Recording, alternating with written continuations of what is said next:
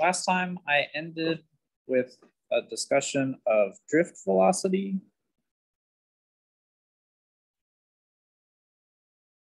And I want to come back to that because I didn't have a chance to go into more detail. So when we had a simple circuit like this, we said that the longer bar of the voltage was positive and the shorter was negative. And that tells us that the current flows in this direction.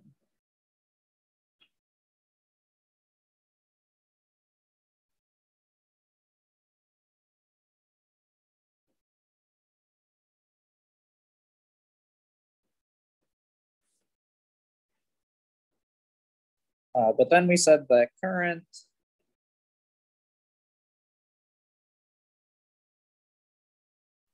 is the direction that positive charges would flow.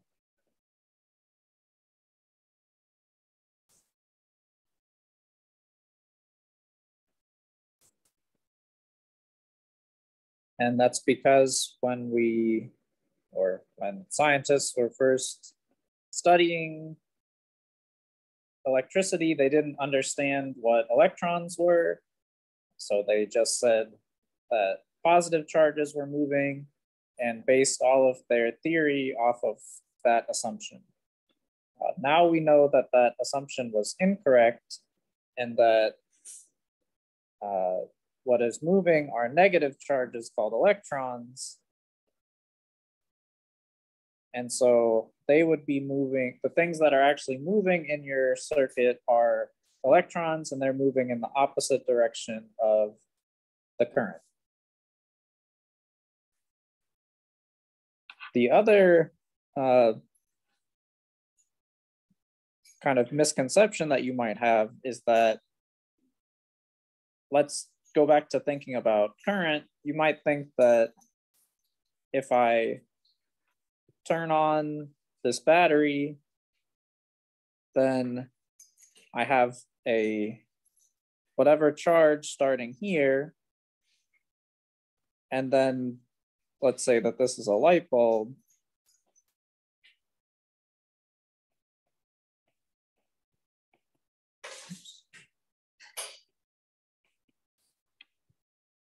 Maybe you might think that the light bulb won't turn on until this specific electron makes it to the light bulb. But that's not how electricity works. So instead,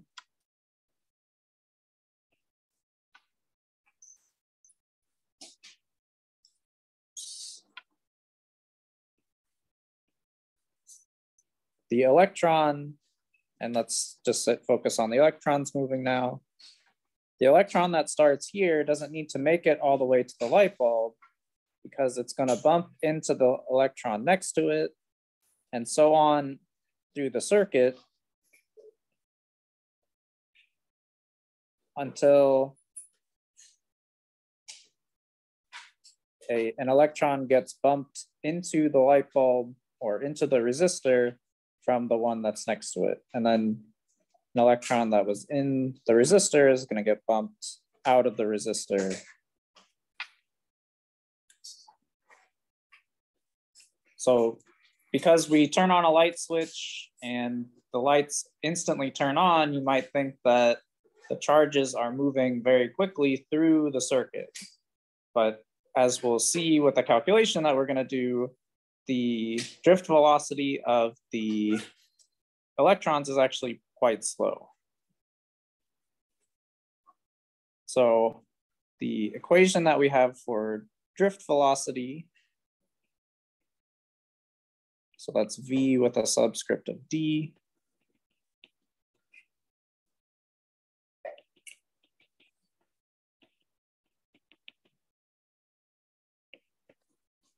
is the current divided by the density of free electrons times the charge, or density of free electrons times the charge of one electron, and then area. So this is current. This is free electron density. And I'll discuss what that means in a moment. Charge. And so this is the charge of an electron because electrons are the things that are moving. If you had some other charge that was moving, then you could use a different charge. But for circuits, electrons are the things that are going to move. So this is usually for electron. And then this is the cross-sectional area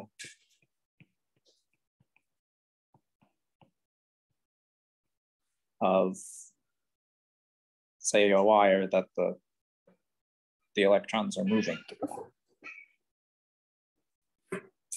So what do we mean by the free electron density?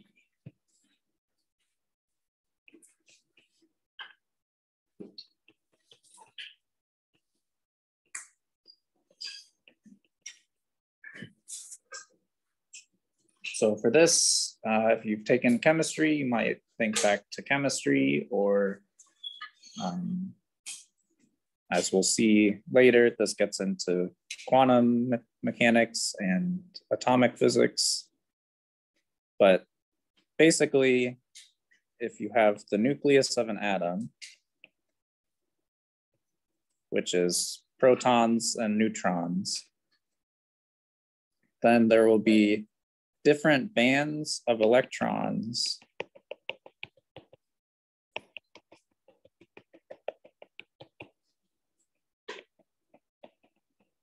maybe it should be in a different color. I'll draw the nucleus in a different color.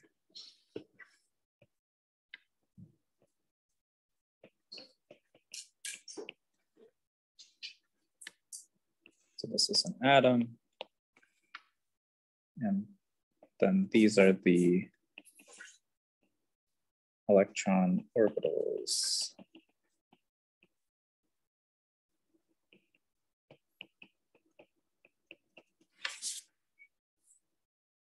Now, in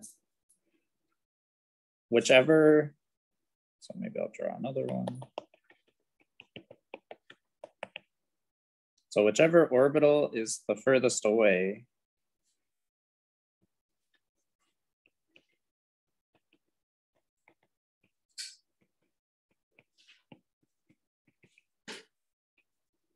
is called the valence band.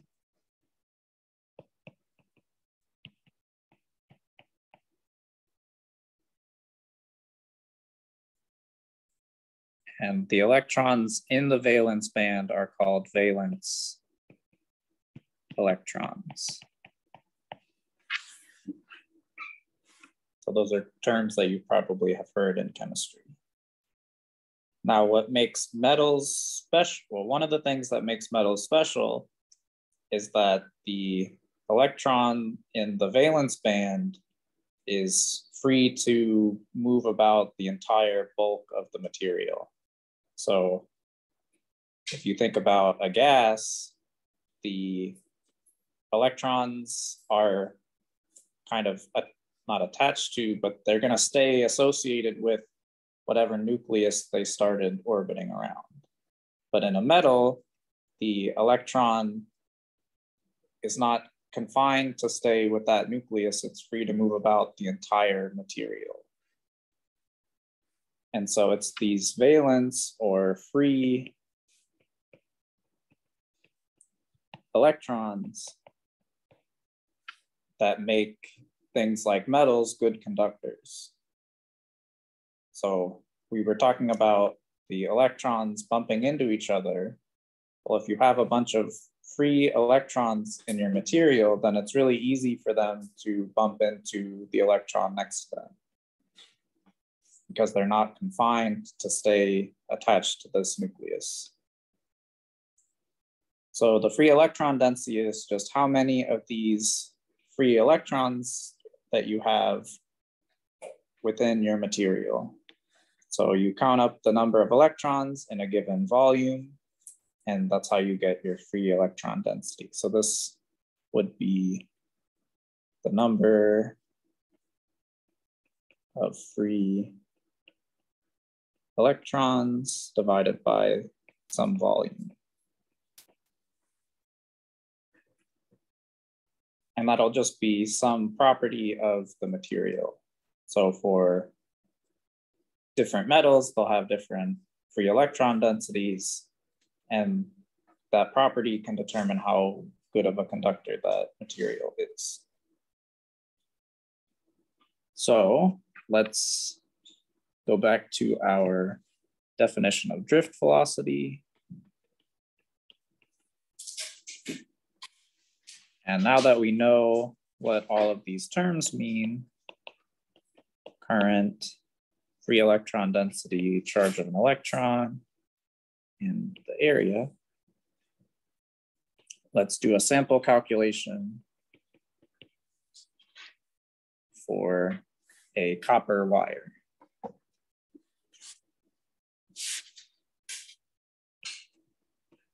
So the free electron density for copper is approximately 10 to the 29 electrons per meter cubed. The radius of a typical wire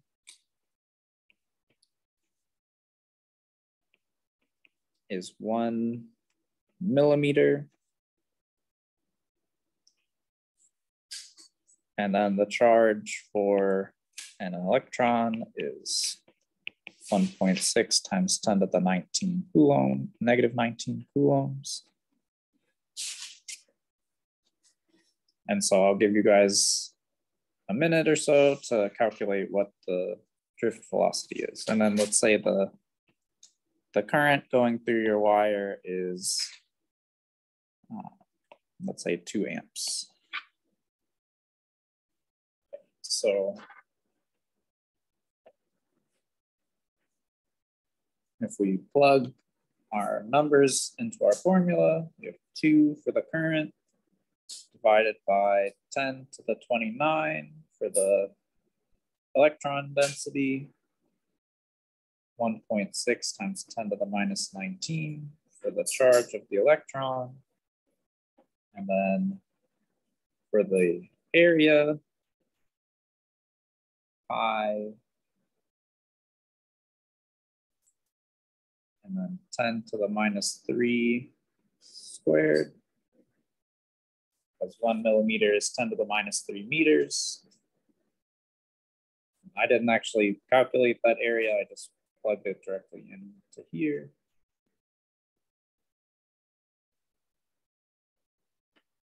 And so when I plugged that in, I got, so 4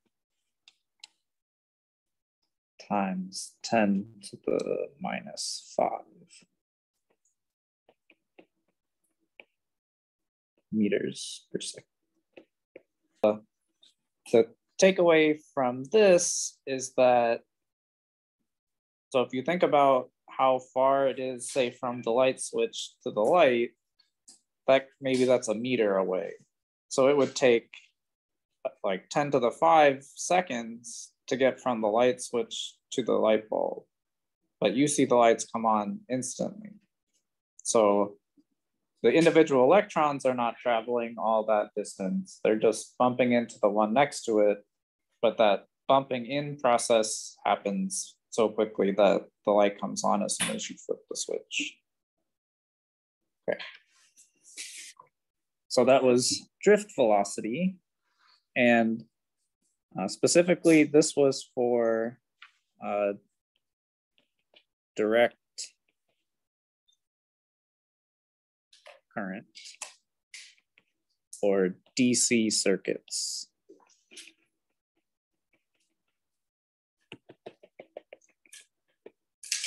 So here, the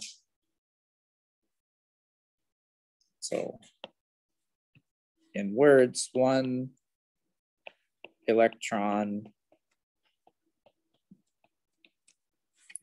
bumps into the one next to it,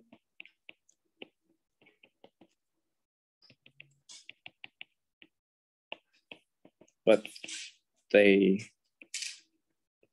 all move in the same direction.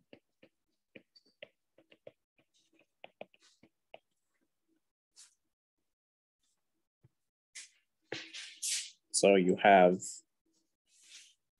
this is your wire.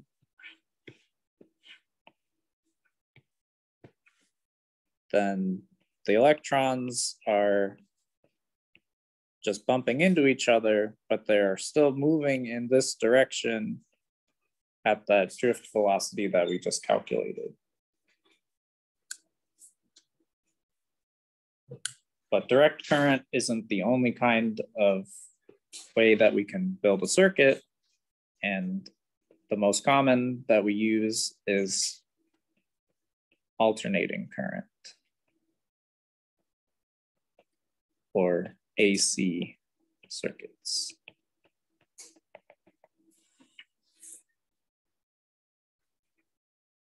And so in words, what's happening here is that, so one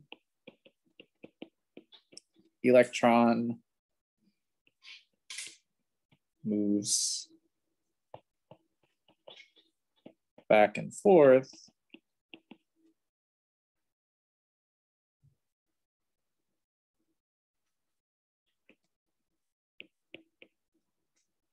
and this is what delivers the power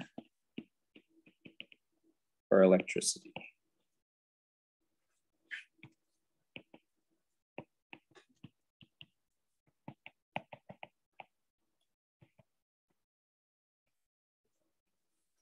So in the direct current case, that electron is, so it doesn't, if you have the battery, the electron doesn't need to travel from the battery to whatever you're trying to power in order for it to get power, because it's bumping into the one next to it. But eventually it will get to whatever you're trying to power.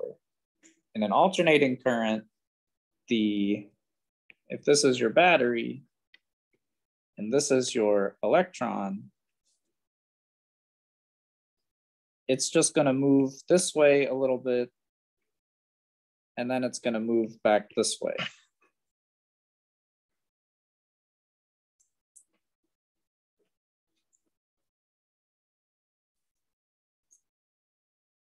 So DC, the electron is eventually going to go all the way around, but in alternating currents, it's just going to move back and forth.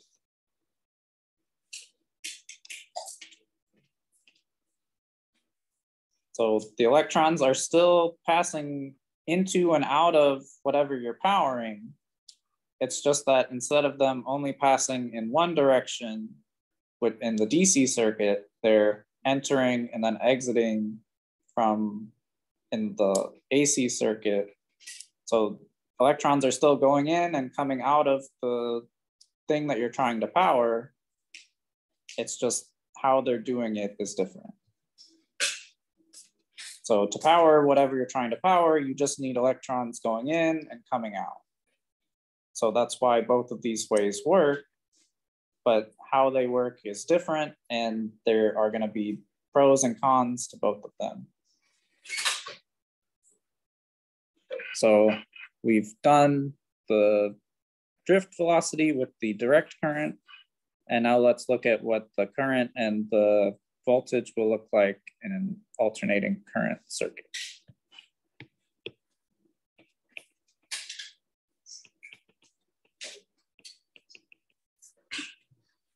So if we wanted to plot,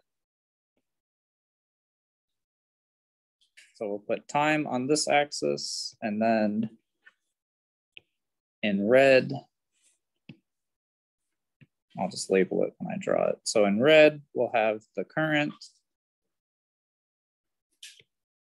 and in blue, we'll have the voltage.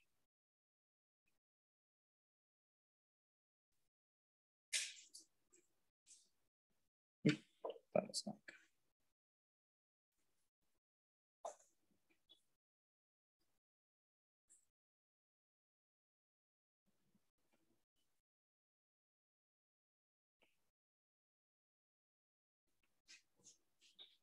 So blue is voltage.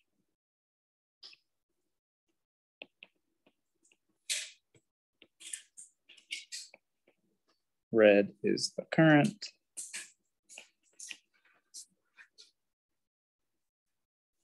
And you plot them with this kind of a sine graph. So whenever something is alternating, you can model it with this kind of a graph.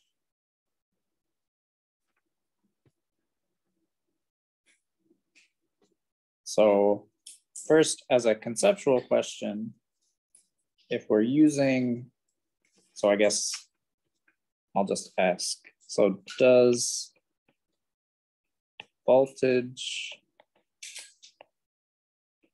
always have to be higher than current? Or I guess maybe does the magnitude of voltage. So I've got one person saying no. What do other people think? Did I draw it like this and label the voltage as the higher one for a reason, or was it just arbitrary? I'll tell you that it is valid to have the current be higher than the voltage. So these are both valid, but something is different between these two graphs.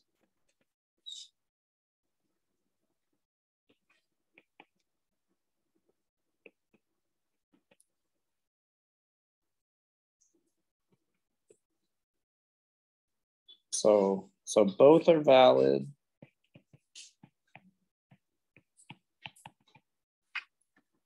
But if you think about one of the formulas that we use that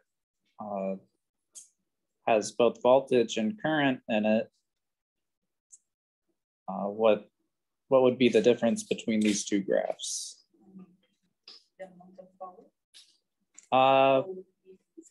Resistance is, so if you do V equals IR, then for this top graph, this is showing that resistance is greater than 1 ohm. Right? If you take your current and multiply it by some number bigger than 1, then your voltage has to be bigger than your current. But down here, your resistance is less than 1 ohm. So you take your current and multiply it by some number less than 1, then your voltage will be less than your current.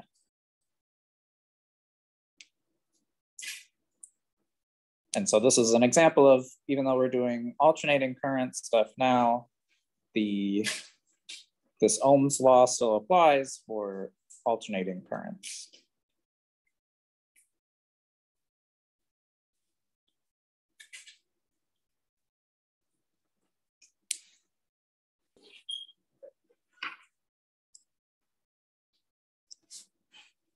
And now there's one thing that is different when we're dealing with voltages and currents in AC circuits versus DC circuits.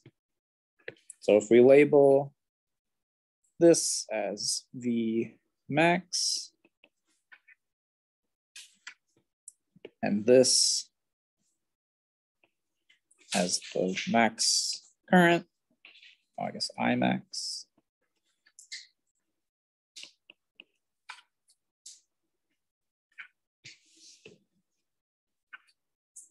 then if you wanted to do some calculation, like calculating what the resistance is, you need to use what's called the RMS current or the RMS voltage. So this is, you take the max and then you divide it by square root of 2.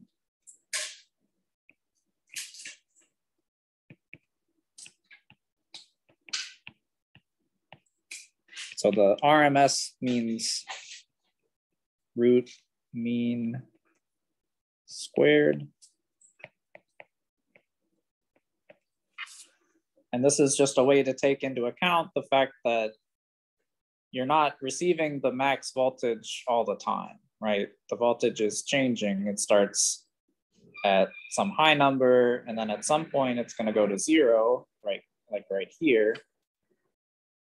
And then it'll go to some negative number, go back to 0, and then go back to its peak.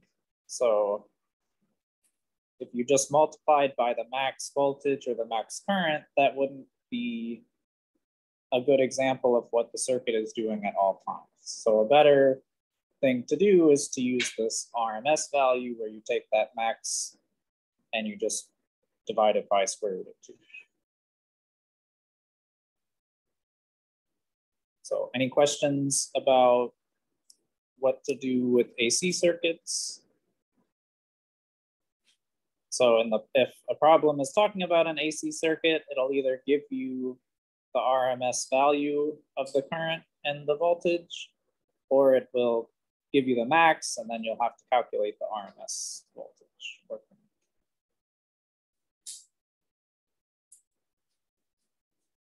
And then another thing, the resistance is just the resistance. It doesn't have an RMS value, and the resistance is not alternating with respect to time, just the voltage and the current. So then the last thing that I'm going to talk about today is power distribution and how we get electricity into our homes. So power or electricity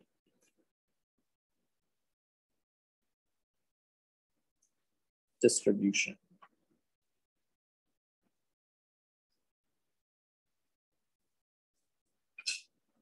So earlier I said that we use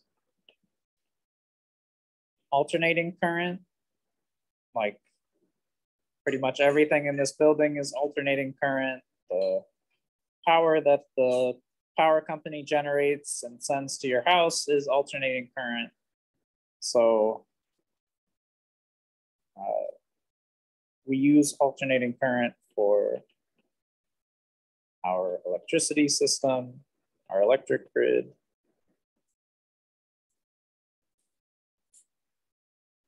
And you might wonder why that is.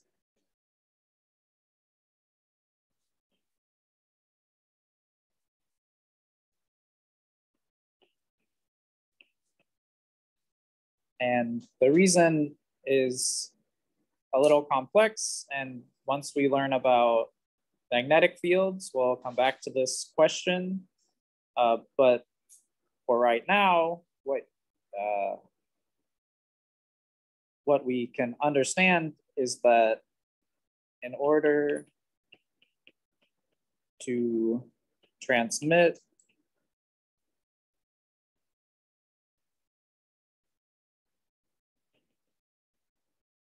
electricity over long distances,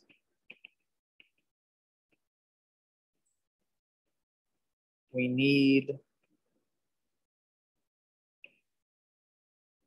to use high voltages.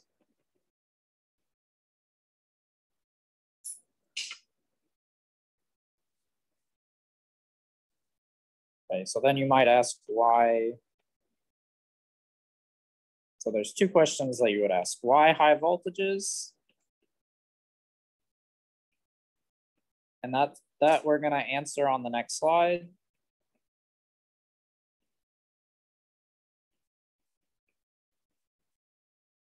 But then you might ask, why are AC circuits better than DC circuits for high voltage. And the answer for this is due to how we generate high voltages, and that's going to be from magnetic fields. And we'll start talking about magnetic fields in a few weeks, and then we'll come back to this question and you'll understand why it's easy to make high voltages using magnetic fields when it's an AC circuit rather than a DC circuit. But for right now, all you need to know is that we want to use high voltages, and AC circuits are better at high voltages. Why we need to use high voltages comes back to what we talked about with resistance. So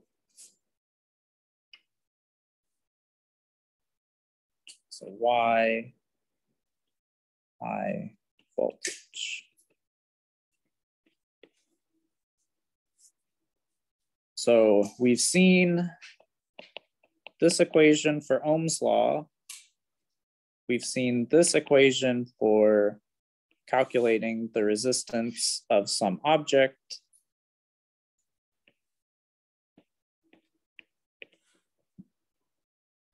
And we've seen these three equations for power.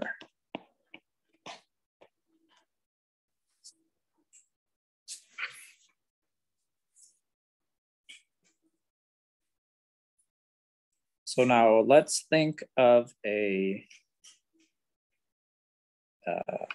electric cable like that runs on the power lines that brings electricity from the power plant to your house or the school. Let's say you needed to transmit your power 100 miles away, or maybe we'll do 100 kilometers, so the math is easier.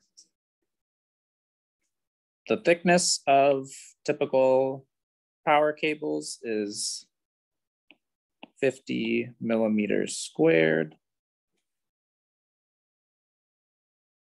And the resistivity of, so power cables are usually made out of aluminum, not because aluminum is the best conductor, but because it's cheap to get aluminum compared to copper or other materials that are better conductors.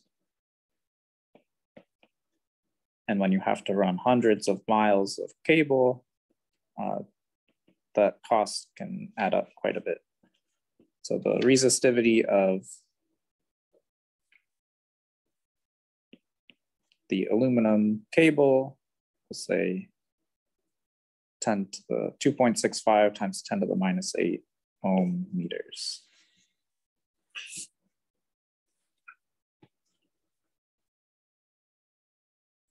So first we can use this equation to calculate the resistance of just the wire that the electricity needs to flow through. 2.65 times 10 to the minus 8. Then the length, so 100 kilometers, which is like 60 miles, would be 100 times 1,000 meter to convert that into meters. And then if we want to convert this millimeters squared into meters squared, we would take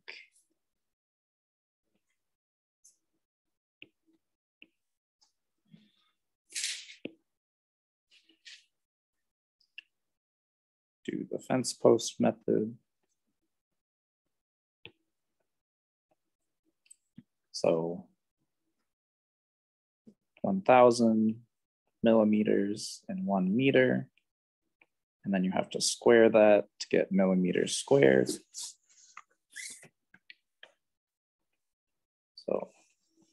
50 divided by 1,000 squared.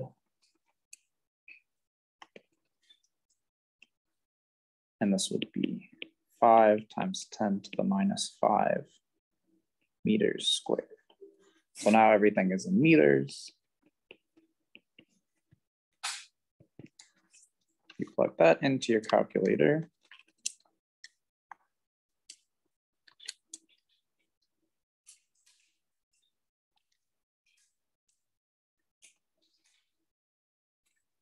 You would get 53.4 ohms.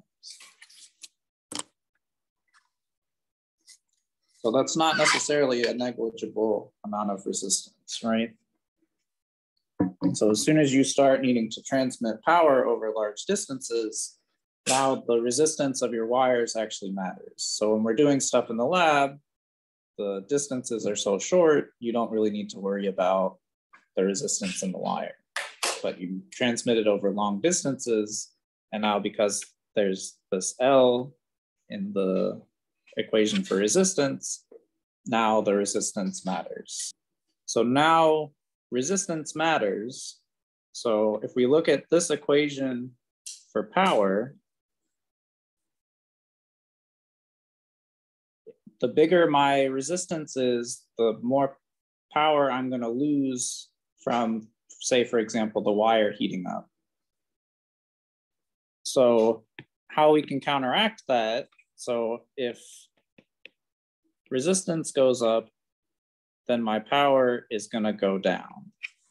And we don't want to lose power, or we want to lose the least amount of power possible. So how can we counteract that? We can counteract that by increasing our voltage, and then our power goes up, and that can offset the amount that we lose from having the resistance. So the more voltage that you can transmit your electricity over your wires using, the less power you're going to lose. So why do we need high voltage? Because our lines that we use to transmit electricity have resistance. And because they have resistance, we lose power, and you'll lose less power if you use more voltage. So that's why you want to use high voltage. Now, if you could, there's a principle called, or a phenomenon called superconducting, and that's when a material has no resistance. So if you can discover a superconducting material at room temperature, then you'll win a Nobel Prize, and you might like stop climate change because we don't lose a bunch of power through wires. So like this has a lot of real world implications. So I know you guys are all biologists, but if you study physics, that's something that you could work towards.